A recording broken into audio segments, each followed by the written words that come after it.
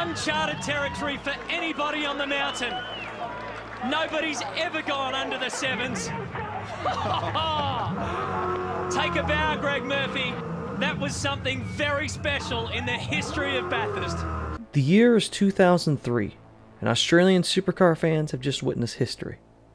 New Zealand driver Greg Murphy has just logged his lap of the gods. It is a moment motorsports fans across the world know.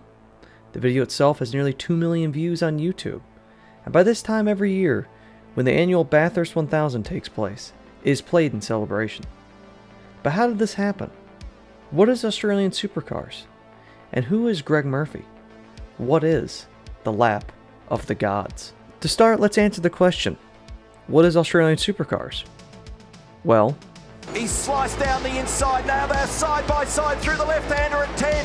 How do they resolve this? Is there space given? There's only a couple of they've touched it, 11! And Van Gisbergen lifts the throttle and gives him a breather. Oh, here we go, down to turn 4, does he get him here? He's going to slide into it side by side. And they're going to drag race it up there, they continue the argument. Because it's a one-line groove down through the dipper and on the run towards the elbow. This is off the scale as Whincup does everything he can. He had a 3-second margin, he blocks down the inside because he comes away and another one. And Boston goes through on the inside. This is huge in Australian motorsport. And watch this, look at these guys. It's on. Murphy and Ambrose, these two do not like each other and they are going to have some serious words. Look at this. They are two heated men. They are two heated competitors. Can you believe this Super Cheap Auto 1000? in terms of actual history, Australian Supercars are a relatively new series. The current Supercar Championship itself was founded in 1999, but Supercars themselves date back to the 60s. The first 9 years of the series determined its champion by only one race. That one race was being held at various tracks over the years, but in 1969, the circuit expanded to 5 races.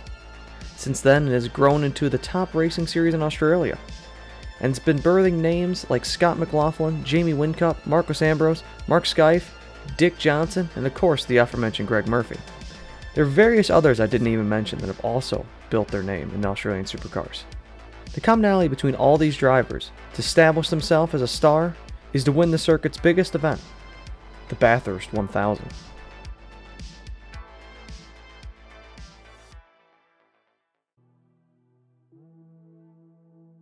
The Bathurst 1000, or as many locals refer to it as, quote, the Great Race, is a yearly test of Aussie grit, a 1,000-kilometer race at possibly the most challenging road circuit in the world. The race was originally called the Armstrong 500, a 500-mile race around the Phillips Island Grand Prix circuit. But in 1963, it was moved to where it is today, and it hasn't changed since. It has since 2001 been run on New South Wales' Labor Day, usually the second week in October. The first year they decided to run it as a 1,000-kilometer event instead of a 500-mile event was in 1973. It coincided with faster cars and the Australian conversion to the inferior metric system. It was the first year of the Group C car, and in 1985 the series moved to the Group A car, and by the 21st century it was officially on the supercar circuit. The winner of the event each year receives the Peter Brock Trophy, an award in tribute to the greatest driver in the history of the event. During Brock's driving career, he was nicknamed King of the Mountain for his ability and dominance of the fabled Mount Panorama road course.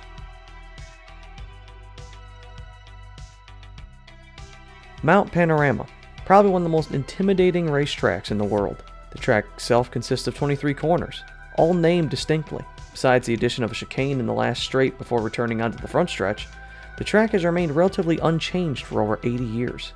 The mountain itself that the track was built on was called by the native people, and I apologize in advance for butchering the pronunciation of this, the Hualu, which meant young man's initiation place. Motorcycle racing was popular there in its early years, which is where the first turn name comes from. It's called Hell Corner. Back when the motorcycles ran there, a tree stump sat in the middle of the apex of the corner. Obviously, if a rider were to hit that stump, chance of survival would deteriorate. And the legacy that began to establish was that if a driver were to hit that and die, it'd be their own folly, dooming them to an eternity of damnation. Hence, that's where Hell Corner comes from. So after that joyous corner begins the ascent up the intimidating mountain straight. It leads into Quarry Corner, named after a much less dramatic reason. There is a quarry outside the racetrack there, hence the naming. It sweeps into a short straight before the combination of corners called the cutting occur.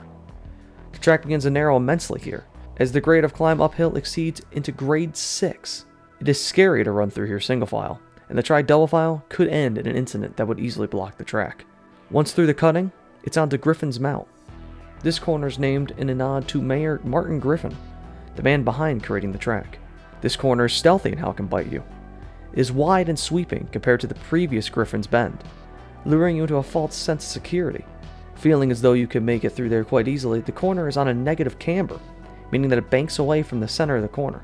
It tricks you into your untimely demise into the outside barrier. Next is Reed Park, the beginning of a large sweeping left-hand corner. This is named after the man who redesigned the corner to make it safer and more suitable for motor racing, Huey Reed.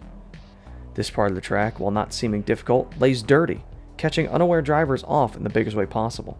This leads into the center of the wide left-hand corner, Frog Hollow, and finally on the exit of the wide sweeping left-hander is Solomon Park. This is the peak of the mountain climb, the highest point on the entire circuit. The list of crashes that have occurred here is lengthy, mostly caused by the drastic dip before the quick incline to the treacherous corner. Solomon Park is a nature park, which is where the normal name comes from, but it is also called Metal Grate Corner for a newer drainage grate that is on the exit of the corner. It is placed perfectly where the maximum corner exit load occurs, throwing drivers off on a repeated occurrence. Now begins the decline in which speeds increase due to the aid of gravity. McPhillamy Park is next. Being a quick downhill left-hander, you have to convince yourself to run fast through here. As the center of the corner consists of a crest blinding drivers of what lays on the other side, the best way to run it is to get as close to the inside as physically possible, to not blow the corner exit. But on the inside of the corner, instead of a normal curb, it is a wall, paying you for overgreediness with, instead of an off-track, a barrier impact. Continuing downhill is Skyline, a quick decline straight that leads into the S's of the course. Skyline is maybe the one moment where you can breathe at the top of the mountain, and to look at the challenges that still lay ahead. You soon begin the S's, which may be the most iconic part of the course. Back and forth through tight, narrow corners like a street circuit. One of these corners is known as the Dipper, which is reminiscent of the corkscrew at Laguna Seca. The imitation corkscrew has been modified various times for safety, as the decline is so severe that at one point you could pop 2 tires off the ground as you went over the elevation transition. All this eventually leads into Forest's Elbow, which is the last corner for taking you on the Conrad Straight. This corner, while shaped like an elbow, isn't named for that reason. Motorcycle racer Jack Forrest took to the track in 1947 for track practice. He wiped out in this corner and ground off the end of his elbow through the accident. The track was subsequently named Devil's Elbow, but to tease Jack for his misfortune, it was just named Forrest's Elbow. This corner is designed in such a way to almost try and throw you off track. But once you're through it, you're on to Conrad Straight. This is the fastest part of the entire track, reaching speeds near 200 miles an hour. The elevation down this straight goes up and down twice, giving you an unsteady feel even in a straight line. Many men have perished trying to conquer the mountain, and many of them occur on this straight alone. Therefore, in order to make the area safer, the biggest modification to the track was added in 1987. Probably my favorite part of the track, the chase. You whip your car through the chase trying your best to run it as fast as possible, almost like a straightaway. They placed the chase where it is as a tribute, as in the exact place the year before they built it, Mike Bergman was killed in an accident. The chase still hasn't prevented the worst from happening, however. In 1994, Don Watson was killed when he lost his brakes and slammed into a tire barrier head-on after going straight through the chase. He didn't die in the impact, but he succumbed to his injuries later. You finally end the lap with a short straight and then a 90-degree corner called Murray's Corner. Bill Murray, who raced there in 1946, crashed coming through the final corner. Thus, it was named Murray's Corner. And then finally, you're back on the pit straight, completing a circuit around one of the most intimidating tracks in the world. As with any challenging course, the lap record is something held preciously in the subconscious of all drivers at the track. The green flag, the green car, and the man from Queensland, Dick Johnson, underway. This is the heavyweight of the race, the Big Falcon. Oh, the Queenslander puts the wheel out as he goes round Hell Corner. Enormous horsepower under the bonnet there. giant strides up Mountain Straight. Getting up to GTX Bend. Just listen, the 351 work. To the right-hander. The climb to the top of Mount Panorama. As Queensland's Dick Johnson goes after pole position. Big new wheels on the Falcon, sits on the road so much better.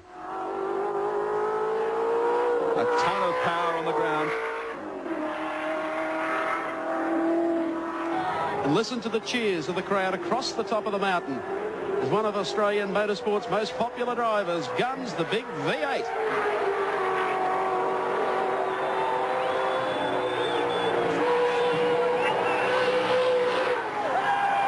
Oh, everybody's hero, Dick Johnson. Listen to the cheers.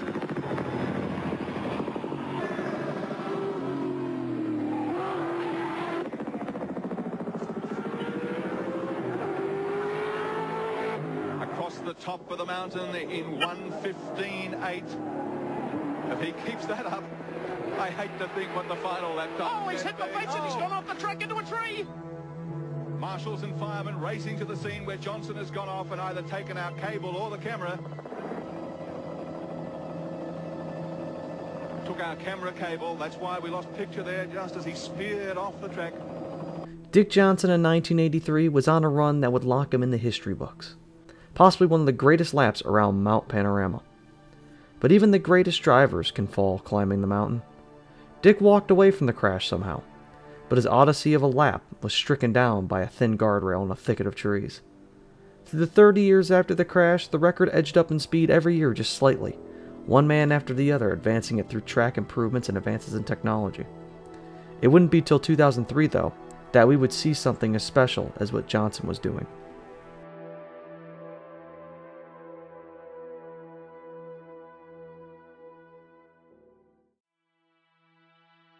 Greg Murphy, like many race car drivers, found an infatuation with the sport from a young age.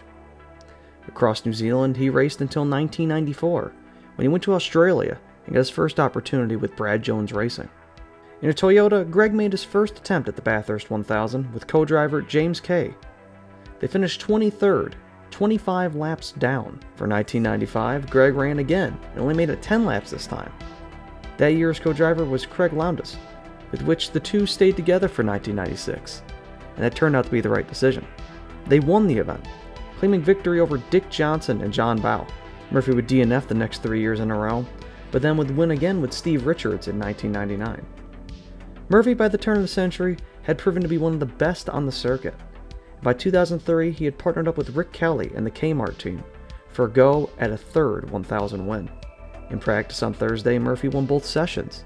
His fast time of 2:08.3282 was passed on Friday by Mark Skife. In qualifying, Murphy did go fastest, barely over Skife, to move into the final round of qualifying. It would be a 10-car shootout, each one making a one-lap run. Murphy would go out last, and he'd be trying to become the first Kiwi to actually win the pole for the event. Others from New Zealand had sat on it before, but the actual lap was achieved by their co-driver, with John Bowe setting a 2:07.9556. Greg was going to have to do something amazing to beat the fastest time of the weekend.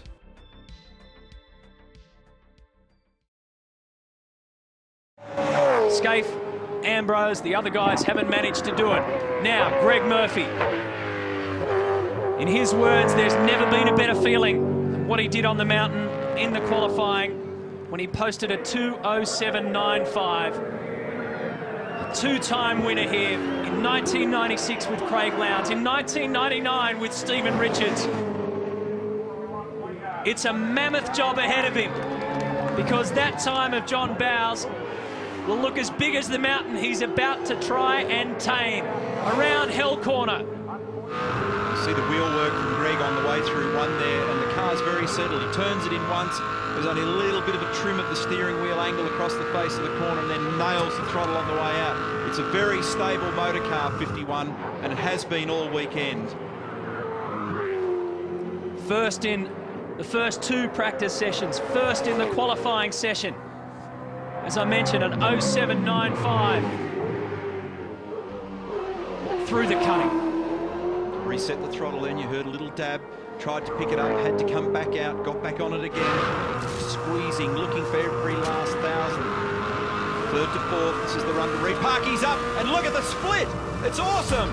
0.4 of a second for Greg Murphy. The readout on the dash won't show him that it's showing that the Kmart Commodore is top of the game right now. 0.4 inside John Bowes' time. Gee, the car looks good, and Murphy's really ringing this thing. He is getting 11/10 out, mistake-free so far. Every millimetre of road on the run to Forest Elbow. Second split's critical. Is it on line at the elbow? A little bit wider than he would have liked, but he stays with it. I don't think it's hurt him. He's up nearly 0.7. An awesome time so far from Murphy. And the Holden fans in the background are roaring. His time yesterday was a 2:7.95. Can he improve on it, JB? Well, He's all the you one can do most is laugh. interested at the moment. And all you can do is laugh, because this is just quite simply an awesome lap.